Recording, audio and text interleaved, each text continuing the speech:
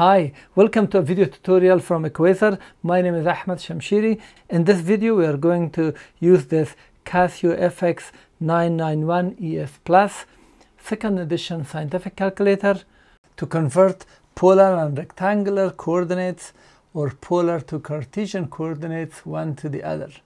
Let's get started with this. And here is an example. We have R, this magnitude to this point is 6 and the theta is 36.8. We want to find the x, the distance from here in the x-axis, and the distance from here in y-axis. So for this point, and we want to get x and y, and because the angle is in degree, we have to be in degree. So first let's check this by pressing shift and setup. Make sure it is in degree. If not, just press 3 and we will see D here. Now because we want it in rectangular, we will be using this button, polar and rectangle. So every time I refer to this, I will press those because I want you to have larger screen here.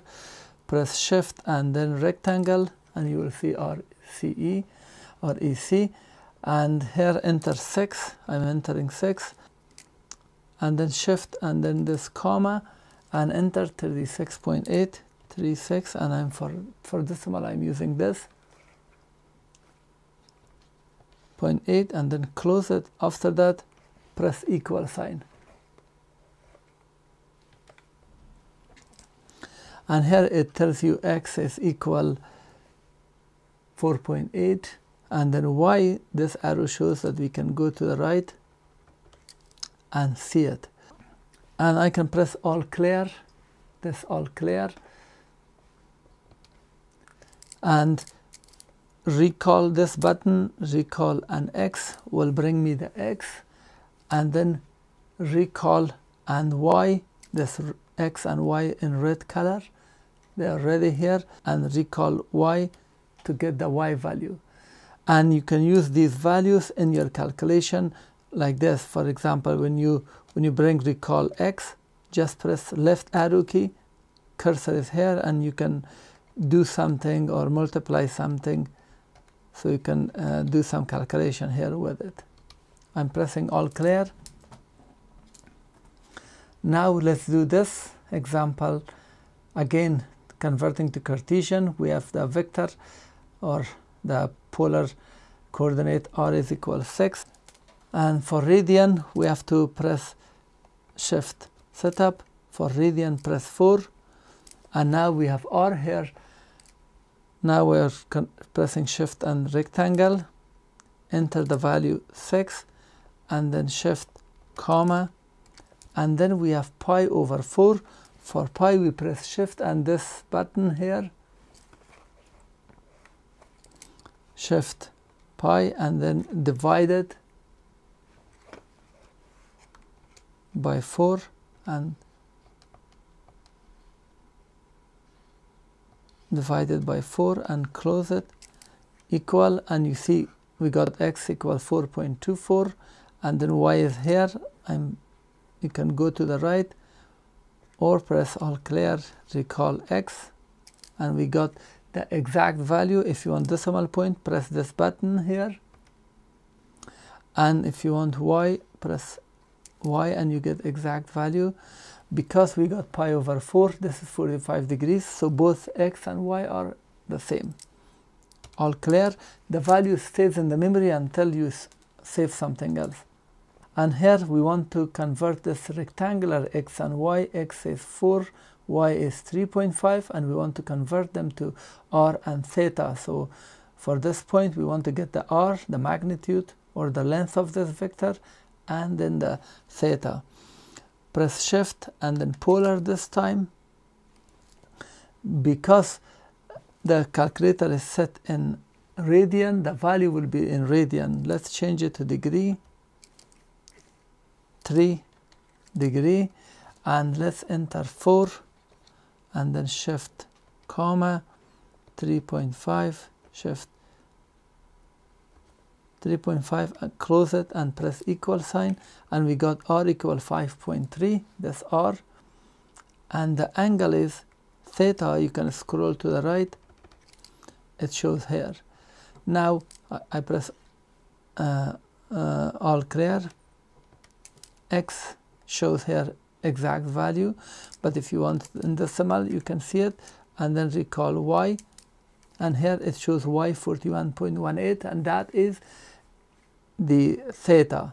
So X and Y, if you convert it to polar, would be the angle and the length of the vector. And here let's do this one. Again, it is a rectangle to polar. Press shift and pole, 4 shift comma, and then square root of 2. Press square root of 2, and with the arrow come to the right and then close it, press equal. Here we got R, and then scroll to the right, theta 19.47. If I press all clear, recall X will give me the actual value, and then recall Y will give me the angle. Now let's see, we have this example. X is -3 on this side and Y is -4. We are in the third quadrant. Let's find this R, the length to this point, and the theta from here to here. We want to make sure we are in degree or radian, whichever you prefer, and then shift polar. So this time I'm pressing this -3, and then shift comma -4, and then close equal sign. And as you can see on the screen, it shows R is equal 5, theta is -126.86. When you see negative sign, it means the calculation is from this side. Because we want it from the other side, we can do something with theta. Press all clear. As I mentioned, recall X will give you the R, and recall Y will give you the angle. Now we can, because this is negative, just add 360. So I'm pressing, going on this side, 360. Plus 360, and then equal, and the angle is 233 from this point. And if you do it in radian, it will be the same, except let's press and change it to radian, and then -3 shift comma -4, and then close it,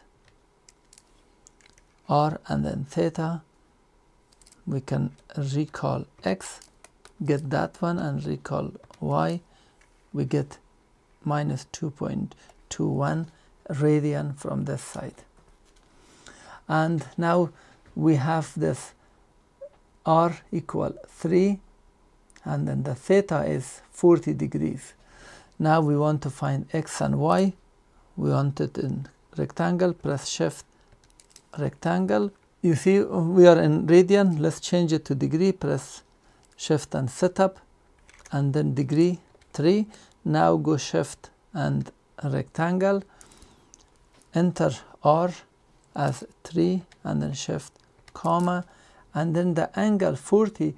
This 40, because it's below this line and the opposite direction, we have to enter -40. I'm entering minus, and then 40, and then close it, press equal, and you will see X is equal 2.29, and Y is on this side, which is negative. Let me show it clearly here.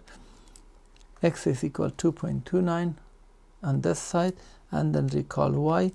Y is equal -1.92, which is below this line. That's correct.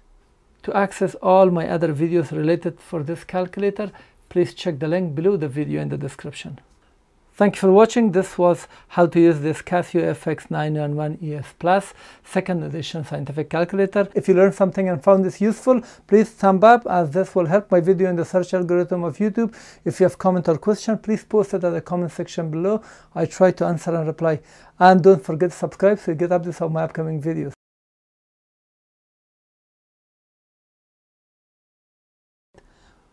Or press all clear, recall X, and we got the exact value. If you want to 1500, and the answer is 7/3, and this is our integration, and the area under the curve shows like this. So from 1 to 2, and as you can see the answer is 2.333. 230, 2 equal 3 equal 0 equal, and then it goes to the next one.